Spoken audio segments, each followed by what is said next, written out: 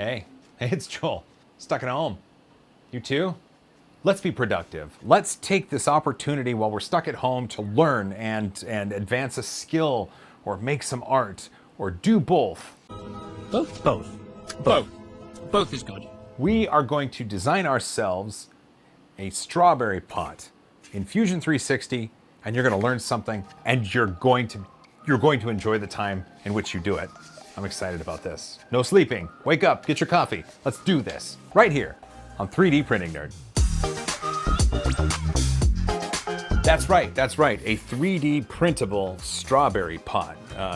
Strawberry pot. I used Fusion 360 to design these and to iterate my design and to find one that would work really great. And my idea was to build a strawberry pot as a single print, as something that required no support, and something that could stack reliably right on top of each other. So knowing those constraints, let's dive into Fusion 360. Listen, don't get scared. Don't run away. I promise this is going to be a lot easier than you think it is. Well, here, let me show you. There's some stuff. There's some stuff. And then I started refining the process. So Fusion itself, super duper scary. I get it. But I spent hours and hours and hours learning, perfecting, and doing something, and I got it down to where I could create something pretty quick, and I know the steps, and there's going to be some cool things to learn. So we're going to learn about, well, sketches, of course. We're going to use sketches to do this. We've got an offset plane, projection, lofts, shells, a plane through two edges, projection from a body edge, circular patterns, rectangular patterns, setting pivots, pipes, cuts. It's all going to be there. And also, before we get started, I mean, look.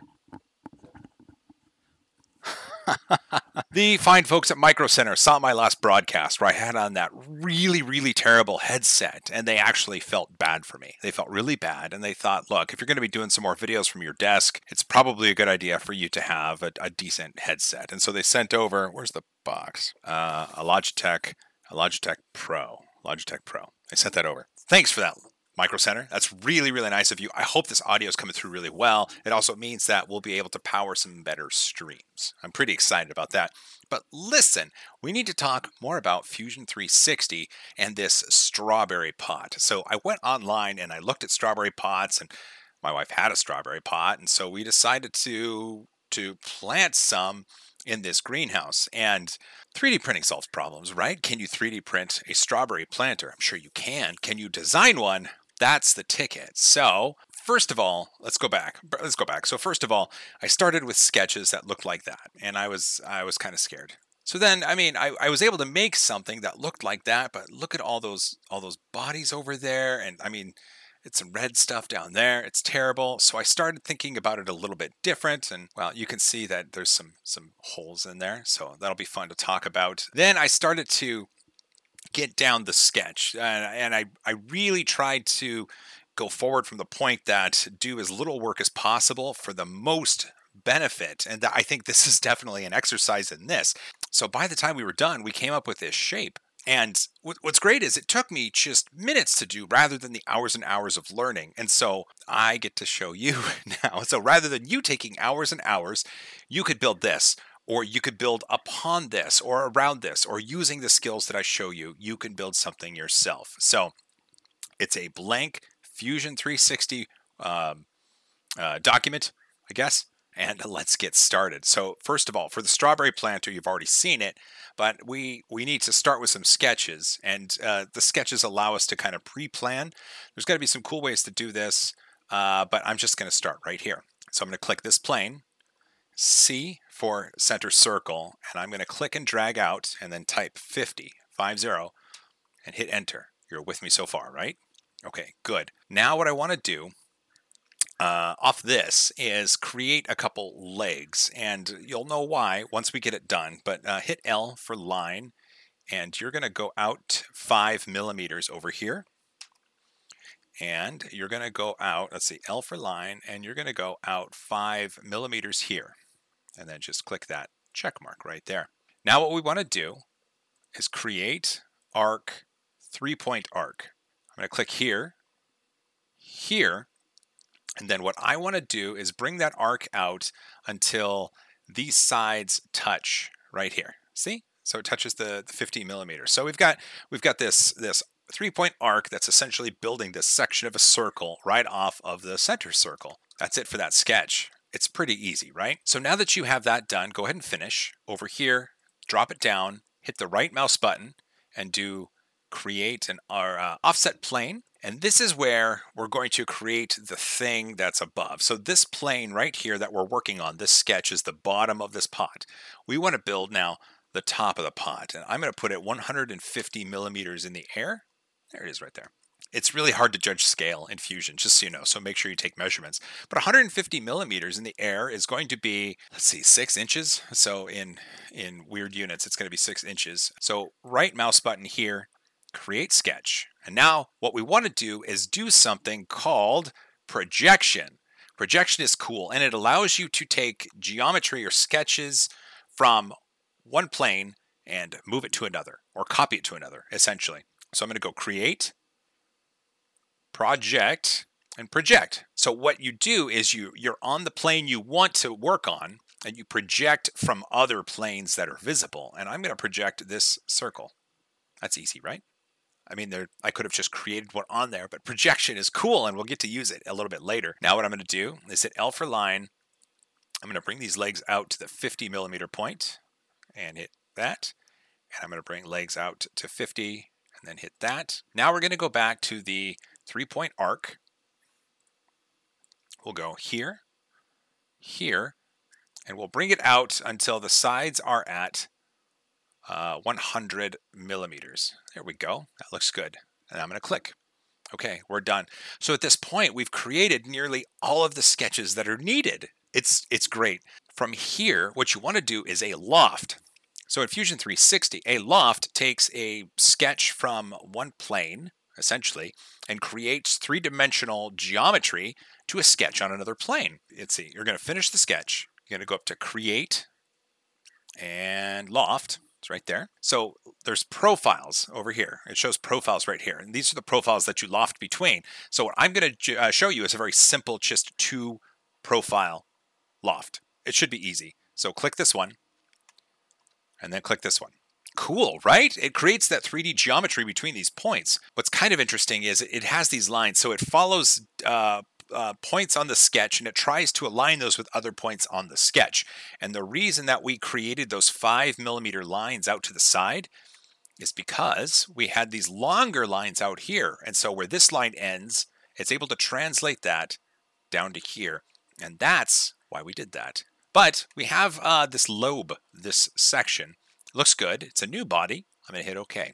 The sketch has disappeared. That's okay. You can always turn them on if you need to. Now what we need to do is hollow it out just a little bit.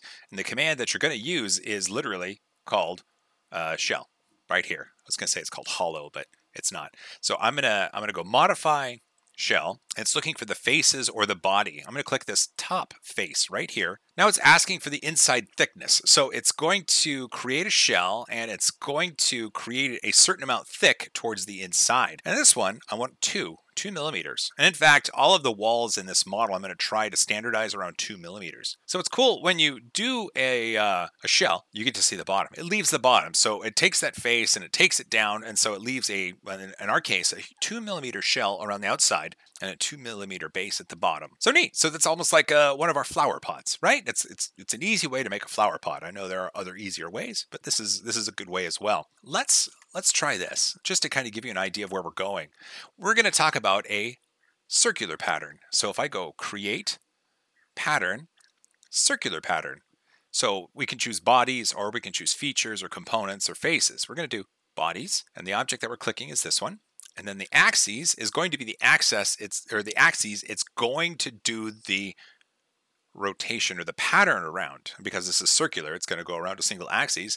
And I'm going to click this one, which is Z or Z. And it's going to give me the quantity, the number of times it's going to have something around there.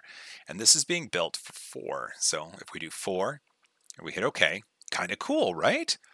So that's what it's going to look like, but we don't want to do that quite yet. I'm just going to take the timeline and back it up just a little bit.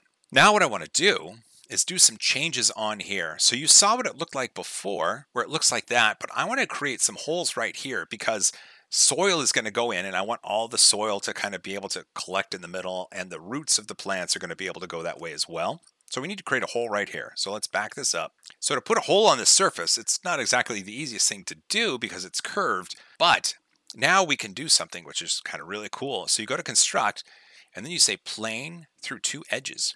There's edge 1, and there's edge 2. And I'm going to hit OK. So look at that. We have a plane that exists right across those two edges, which is perfect because then we can create sketches on that plane and then send it through the model to make some cuts. But we need to do some projection again. So if we want to do things that interact with this body, we have to make sure that we have the contours of this body and the lines from the body.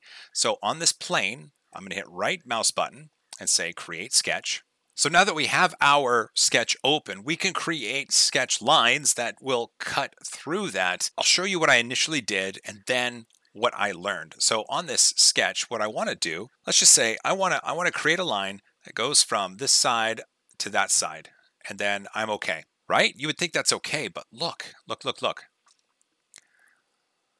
This line of the body isn't actually on a point that that I can go to. See, it goes on either side of that. And so what I need to do is use projection, and it's kind of cool. Go up to create, project include, and then project. And then what usually you can do is pick the lines that you want to project, but if I just hold it in the center, what it's going to do is choose all of these lines for me, including the curved lines. And here's the best part. Because it's being projected, it will flatten out those curves. Watch. Now, if I turn off the body, look at that. So on our sketch, we have flat lines that directly correlate with the body's geometry. And now we can do some sketching. And so we know that I want to create some holes, and the base of it is 2 millimeters thick. So let's go down here and let's hit L for line. And then let's just create a line that attaches to both sides there. I'm going to hit D for dimension and click here, bring it out, and I'm going to do 2. So there we go. We know it is 2 millimeters up from the top. And when we're creating our hole in this body, then we'll know it won't go too low. So now at the top, let's see, what's a good way to do it? You know, let's make something cool. So how about we bring it to, we go right over to here, and then we go up, and then that little triangle up there is showing us the center point of the line. So let's go there, and then let's bring it down here, just like that, and then hit that. So now we've got this little kind of curve that goes right up the top. That's kind of neat. And then we have this space down here, and we have these projected lines on the side, so we're done. So hit finish. And now if I click this and hit E for extrude and bring it back, it's going to cut just like that. And then hit OK. Look at that. We made a thing. Kind of neat. But let's go back a little bit because we want to adjust things. So let's go back to this sketch here on the line. I'm going to right click and hit edit. What I want to do is, let's see if I can you grab, there we go. Let's bring it down just a little bit. Let's bring that down just a little bit. Will it? Okay. So again, I'm learning all sorts of things. So let's just do that. So I want to change it just a little bit, and let's bring a line right across here, just like that. And then why don't we just freeform, kind of bring it over to here. So there's that triangle again. There we go. And then let's finish. And then if we go here and we hit edit feature, we can uncheck the ones and hit OK. So look, there we have a hole. So before, remember, this arc went all the way to the top of the model, but we went back and changed it. And it automatically was able to pick up from the slack. We were able to change it. We adjusted the extrusion, and because of the history down here, we were able to get it working. So that looks pretty good. That looks really, really good. So now if I do this,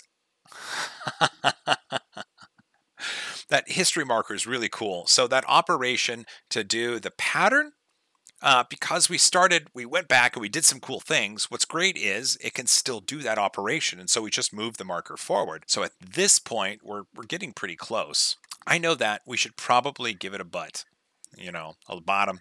So let's turn on sketch 1, click right here, hit E, and hit 2. 2 millimeters. And over here, it's going to say join. That's correct. And let's hit OK. And if I turn off sketch 1, look at that. It's fully sealed at the bottom. And we happen to have 4 lobes that look pretty good. Now what I want to do is kind of give it a ledge or an edge or a rim or something at the top, some straight extrusion, essentially, just to kind of give it a lip. I don't want it to just be a corner and that's it. I want it to come up and then go straight, just like that. What's kind of neat, here's what we can do. Because this is a face, we can select it. There we go. Hit E for extrude. And now what we can do is type 5. It will bring it up just like that. And join is the operation, which is proper, and then hit OK. Look at that. Kind of cool, right? I mean, we're getting there. Okay, for this part, let's see, we need to make some drainage holes, but here's my idea. So I went with the thought that these could then stack, and so if one was stacked this way, one could turn 45 degrees and stack the other way. And I have a kind of a neat way, I think, of doing that. So let's start first with the top. So let's turn on sketch 2, and then let's right click and edit sketch 2. So what I want to do first, and this is the top, is I want to create some pegs that stick out. And so let's do this. Let's hit L for line and then hit over here for construction, because this isn't going to be something that we do anything with. This is just to kind of give us some distance. I'm going to come up here. Right there. Sure, right there. It's the center point of that line. It gives us a point that we can take action on. And I'm going to hit C for circle. I'm going to go right here, and I'm going to bring it out 4. That's great. So now, because construction was selected, you can select your circle. You can hit that button, and it's back to being a normal circle that you can work with. There we go. So finish that sketch, and it's down there.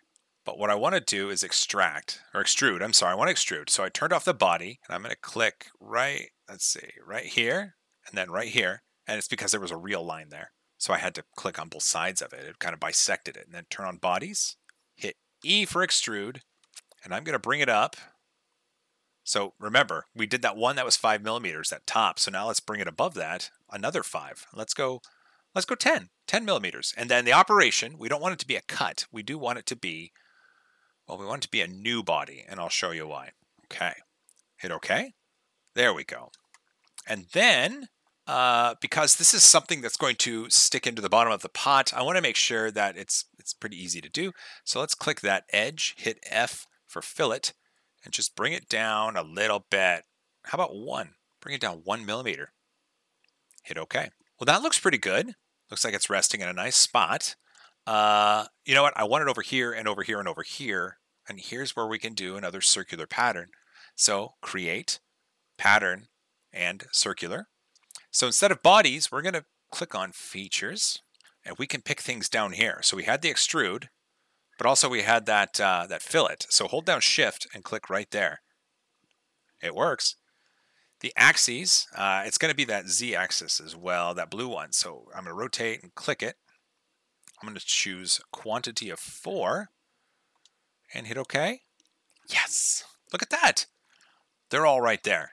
They're all right there. What we need to do is now bring these holes down to the lower sketch, and we need to bring them out here. So they need to kind of be out here. Now remember, this is a 50 millimeter diameter circle. So then it was 50 millimeters from that center point plus 12.5 out to that point. So turn off bodies, turn on sketch 1, right click sketch 1 and edit. So remember, we went out this way because we wanted to put it on top. So what you need to do is rotate it 45.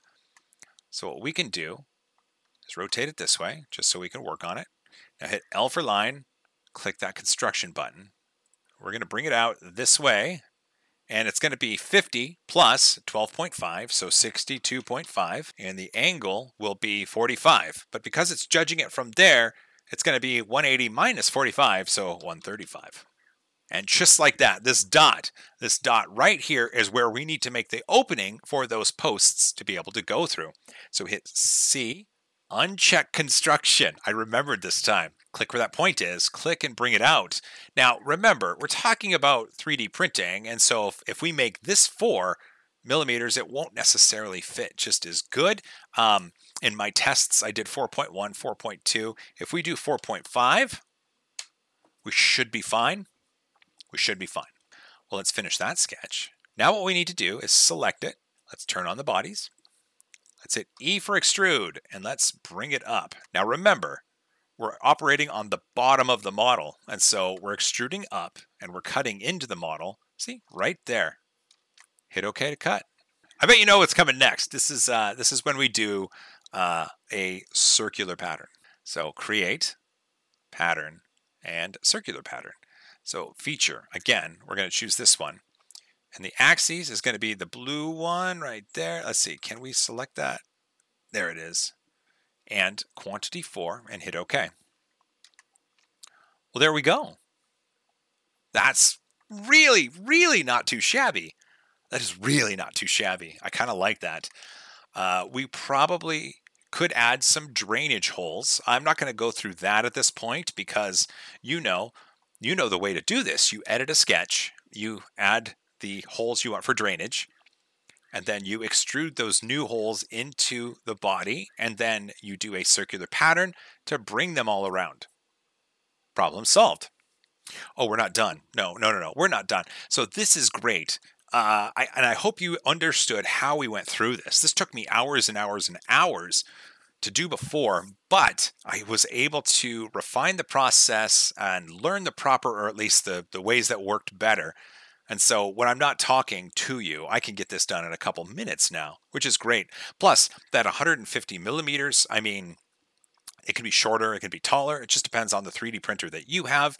The post holes, because I standardized everything at 2 millimeters, the walls where they come together right there is 4 millimeters, and that's why a 4 millimeter post works. This section right here, the hole right there. It really, I mean, it's up to your creativity. It's however you want to make it. And the only thing from here on out is I might add some fillets down here just to kind of give it a curve at the bottom. But essentially we're done. We're done. Oh, but wait a minute. Pipes! We didn't cover the pipes. This is cool. So let's go to, I'm going to bring it back. Let's see. Right here. Okay, and turn on sketch 1. Okay, here we go. So I had an idea, and before I opened it up for the soil to come in, I thought, what if I did some tiny little holes, and that way you could add water in the middle, and the water would be able to disperse out to the strawberry plants or the herbs or whatever you're growing. And so I started looking up stuff, and this guy right here, Desktop Makes 12.3K subscribers. That's obscene. This guy needs a lot more. And I went looking for ways to make holes in stuff in a circular pattern, and he showed me this really cool way via this video right here. And I took that, instead of doing this method, I took from that and I did it my own way. And so just a huge thanks to him for the inspiration. But now let's clear him out of the way, because we have to get to work. Here's what I want to do. I want to create a bunch of tiny little holes in here. And if I just make them straight through, because this is curved, they're going to be these weird holes. I want the holes to match the curvature. And this isn't a case for projection. And if there's a better way to do this than what I show you, obviously let me know. But I'm going to use pipes. So on this sketch right here, let's see, I want to edit that sketch, and I'm going to hit L for line. I'm going to take it from center, and I'm going to go out, bring it out to here, because that's fine. You want it to go further than the boundary of the 50 millimeter circle, and you want it to be at 45 degrees, or in this case 180 minus 45, and I'm going to click. I'm going to finish the sketch. There's our line. I'm going to click that. I don't know if I need to do it yet or not, but I'm going to go up to create and pipe. So what that does is it creates a cylinder along a path. You can make it hollow if you want. I don't want this to be hollow, but I want is 3 millimeter holes. Awesome, right? Don't choose cut yet. New body. Okay, I hope you follow me. So then hit OK. So look, we've got this, there's 2 bodies here. We have this pipe.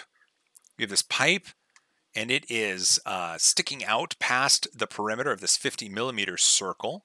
So then I think you probably know what we're going for here, right? Because if this pipe can create one hole, so click on the pipe and hit M for move or copy. Instead of faces, you want it to be bodies. Click this set pivot, and then click the back wherever it should be, right? Just like that. See how the arrow's pointing up and back and over. Now what you need to do is hit that green check mark, because that's just something you need to do. Bring it up. Let's see. Did I get this right? Bring it. Here's a thing. So these sketches, oh my goodness. These sketches, they have, they constrain things, right? And they have constrainments or constraining or whatever. So if you click in this middle, look, there are all of these that are holding stuff to the middle. So I'm going to right click and hit a coincident. Geez, constrainment, coincident. I can't even get words right. Okay, maybe that's it. Because if a circle is there, you can't move a center circle when it's constrained to origin. So now maybe it'll work. So I'm going to hit M for move, not sketch objects. It's going to be bodies. And I'm going to click this body here, set pivot, back here, and hit the green X or check mark. And now, so look at that. If you make a sketch object from center origin and then you're trying to move something away from that, there is a coincident that you need to remove first. Just remember that. But hey, I'm going to move it up 10 millimeters. I'm going to hit OK. Do the same thing. Hit M for move and copy and select that body, but we're going to create a copy. Set the pivot to right here again, and then hit that. And now when we rotate, it creates a copy. So let's put it right there and hit OK. I bet you know what we're going to do from here too. M for move and copy. We're going to pick that one, set the pivot. It's going to be back here.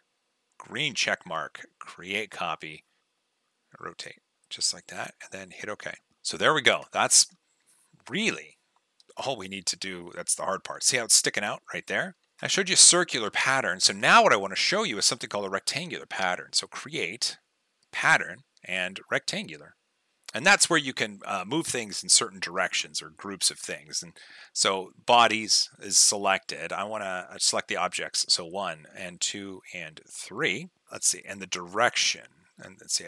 Direction. There it is. And I want to go on this axis because that's the movement. And so now if I go like this, it's starting to create 3. Well, I want more than that. So what about 4, 5, 6, 7, 8? Look at that. I can create all sorts of patterns here. I can also go, I think, if I wanted to. That's how you create a whole pattern of things up and down or left and right. So let's just not do that one right there. But hit OK. Now look at a bunch of new bodies over here, and a bunch of them are sticking out. So now we can use those as tools to cut into this. So go up to Modify and Combine. There it is. So the target body, this is the thing you want to perform actions on. It's going to be this one. And the tool bodies, that's just the rest of them. So go here, click Shift, click here, hold Shift, click here. And that selects all of those new pipe bodies that you just created. Operation is cut, hit OK.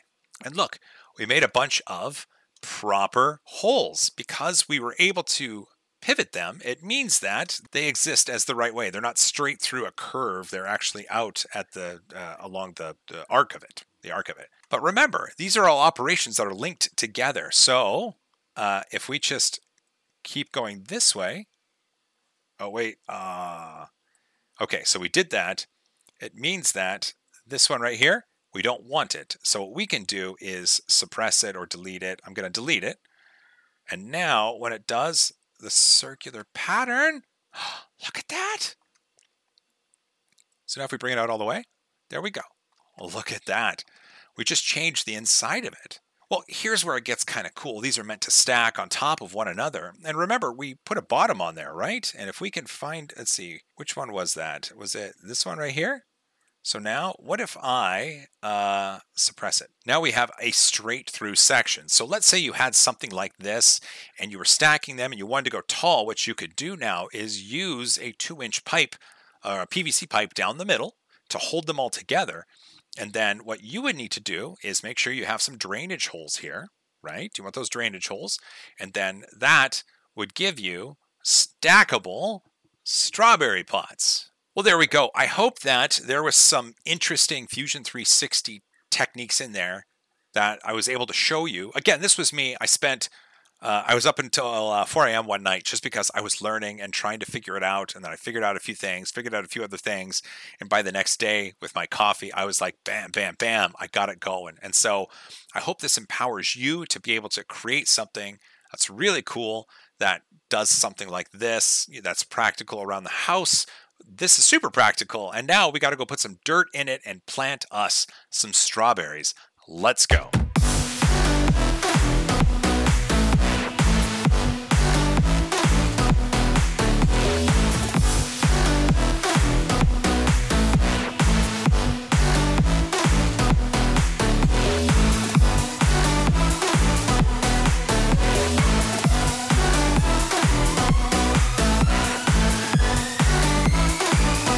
Yay!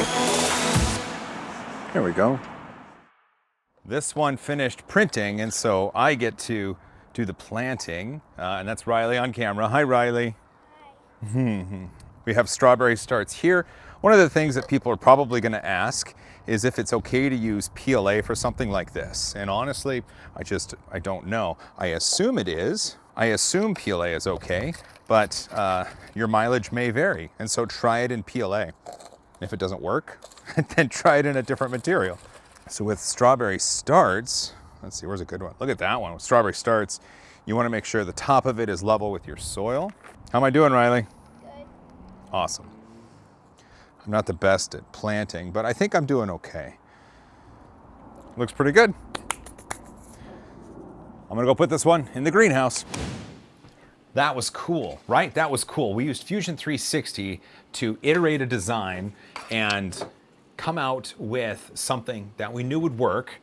And then after printing prototypes, we got our final one.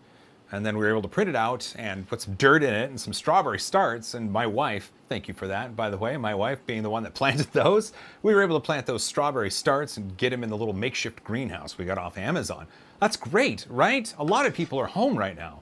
And a lot of people are trying to just get by. Legit, I feel you. I totally feel you. I get you on this. But this is a wonderful time to be able to learn a skill or make some art or do something like this, right? And thinking about that, I was up until 4 o'clock in the morning trying to design the first iteration of this.